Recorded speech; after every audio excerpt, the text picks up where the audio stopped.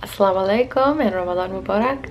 My advice for those of you who are looking to find a spouse soon, inshallah, is to work on your reputation. If you have a good reputation, people will speak about you, and word of mouth is one of the most powerful ways to find a good spouse, and it almost works as a pre-vetting process.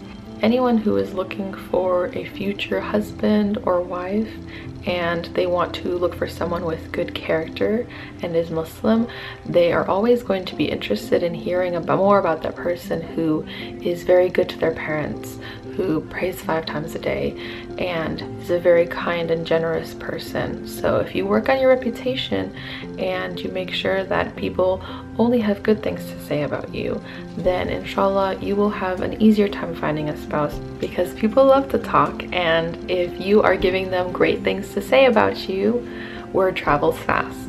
May Allah subhanahu wa ta'ala make it easy for you all, and I hope this advice gives you a little bit insight on what you can do during this Ramadan.